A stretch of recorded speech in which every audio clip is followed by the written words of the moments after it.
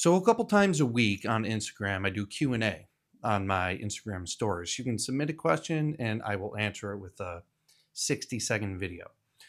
Sometimes I get some really good questions. And today's question, by the way, if you want to submit questions and ask me something, follow me at _J_Vincent on Instagram.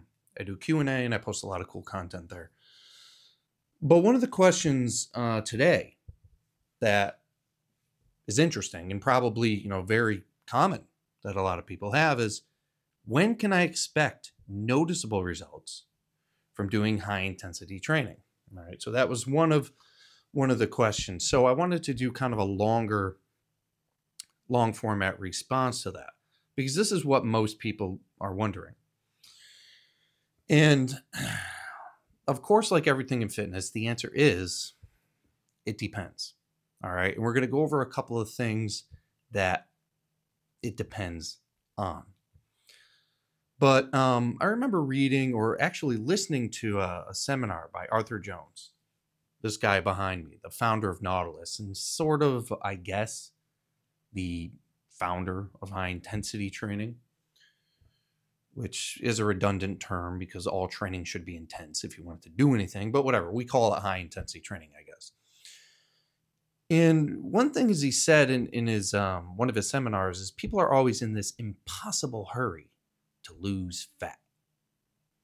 He said something like you can gain fat quickly, you can lose muscle quickly, but you cannot lose fat quickly. And this got me thinking, this is kind of like a lot of people that kind of follow high intensity training. They're more concerned with how quickly they can gain muscle. And they're in this impossible hurry to gain as much muscle as you can, as fast as you can. Just like people who are looking to lose fat. They want to lose as much fat as they can, as fast as they can. 30 pounds in 30 days or whatever kind of gimmicky nonsense you see. And the thing is, you can actually gain muscle pretty quickly, especially if you're an untrained individual.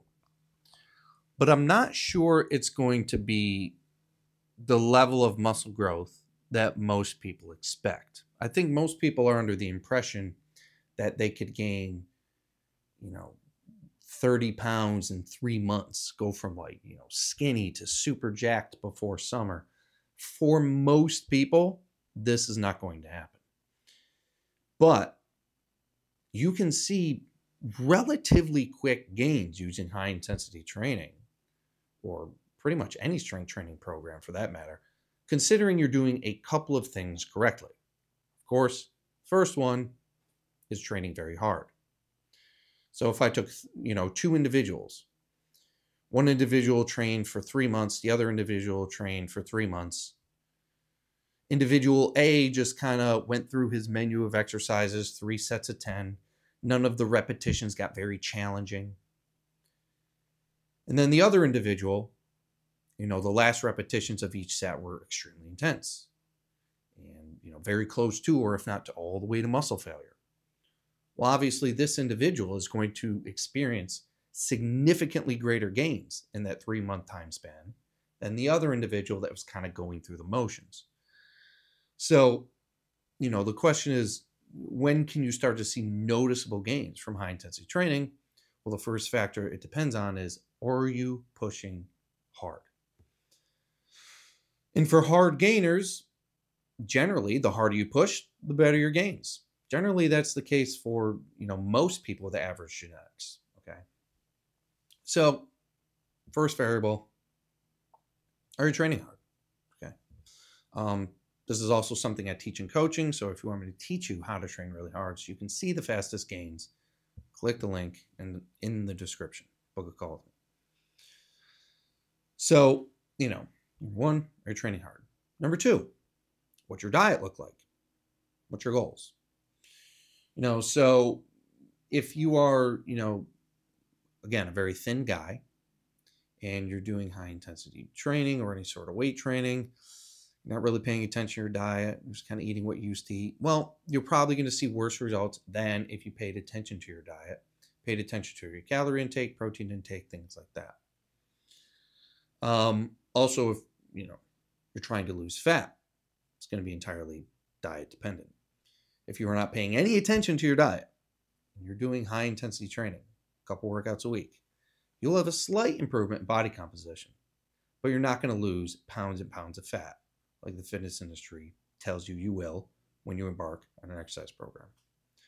So the second thing it depends on is your diet. Third, you guys probably saw this coming, it's your genetics. There is a variety of responders when it comes to everything. It's a nice blue sunny day out. There's a variety of responders when it comes to getting a suntan out in the sun. Some people get very dark very quickly, myself included. My skin gets extremely dark very quickly. Meanwhile, I have some friends who could go in the sun for 1 hour a day, every single day for 2 weeks, and their skin will not change. They will just burn. Different responses to the stimulus of sunlight. Just like there are different responses to sunlight and how tan your skin will get, there's a huge variety of different responses to exercise. Some people will respond very, very quickly. I've had actually trained individuals in my coaching who have been lifting weights for years gain 10 pounds in 4 weeks. I've had people take longer than that. Of course, I've had some people take about 6 months to gain 10 pounds. So it really, really depends. It really depends on your genetics. Some people will take very, very long to, potentially gain a little bit of mass. Some people may put on mass very quickly.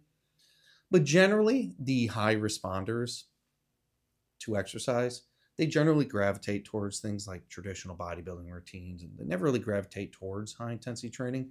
Is generally the people who have average responses to exercise and muscle growth that kind of gravitate towards this way. Because generally what they tried in the past didn't work, and then this finally does. But I would say kind of, with the right, on average, most people, considering this is the first time you're training correctly, in my coaching, I've seen about 5 to 10 pounds of muscle gain in a month with 2 workouts a week. On average, considering the people are doing exactly what I tell them to do, have not neared their genetic limit through other training, and this is the first time they're actually doing it correctly. So a couple examples of this is I've had a lot of clients who they've done other routines and they kind of hit this plateau and they're like, I've been doing this workout for 10 years and nothing's happened. And then they do high intensity training under my supervision, 5-10 pounds in a month. So there are a large percentage of people that I'm noticing who have worked out in the past, but are so far away from their genetic potential because what they did was just so ineffective that they can see remarkable gains very quickly. But you've got to have all these pieces together. You've got to make sure that you are training with adequate intensity. Most of the time when I see people train, they are falling 5 reps short of muscle failure. You've got to get to that limit. You've got to prioritize recovery. You've got to make sure you're sleeping well. You've probably got to avoid drinking a lot of alcohol. Occasional bottle of beer or glass of wine here and there is fine. But you can't be like going out and drinking consistently. You've got to have good sleep, obviously. You put all those things together, I've seen the average guy with average genetics put on about 5 to 10 pounds of muscle in a month. So back to the question, when can you expect to see noticeable gains? When it comes to the body composition changes, you'll see noticeable gains 3 to 4 weeks, considering you're doing everything correctly. You will see noticeable gains in strength immediately.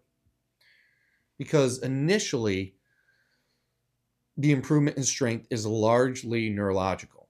In your nervous system, and your neurological adaptations occur very quickly. So you're going to notice when you first start doing training or high intensity training, you're going to be able to do more weight the next workout consistently for like 4, 5, 6, maybe 8 weeks. This is because your nervous system is adapting. Okay. Yes, there's some improvement in the actual muscle tissue, yes, but a lot of it is that neurological improvement.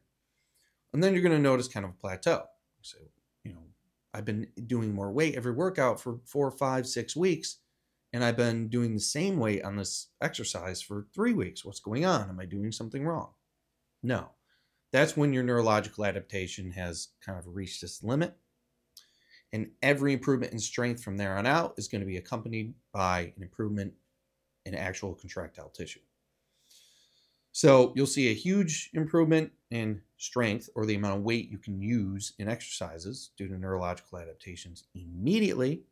And then somewhere around 3, 4 weeks or so, if you're doing it correctly, you will see a noticeable change in body composition. Okay. So that's kind of a long response to that question. These are things that I've noticed training people in my studios for 7 years and then coaching people online for the last 3. That seems to be a general predictable result in many cases. This doesn't mean all cases. This doesn't mean everyone is going to see a noticeable improvement in muscle size in 4 weeks. Some people may see more, some people may see nothing. There's a bunch of different variability. But that's kind of where I would ballpark it. Okay. So the answer to your question, if you're not seeing exponential changes in strength in the first couple weeks in any body composition change in 4 weeks of training, you're doing something wrong, obviously. Okay. If you want to learn and figure out what you're doing wrong, click the link in the description, book a call with me, join my coaching program. We'll figure it out and we'll get you where you need to be. So if you guys have any other questions you would like a long answer to, check out my Instagram. It's _J_Vincent. I do the Q&A there a couple times a week. And I'm going to start picking, good questions and going over them in more detail on YouTube. And of course, like, subscribe, hit the bell so you can be notified when I answer more fitness questions and give you detailed, evidence-based answers to get you in shape with minimal time in the gym as quickly as possible.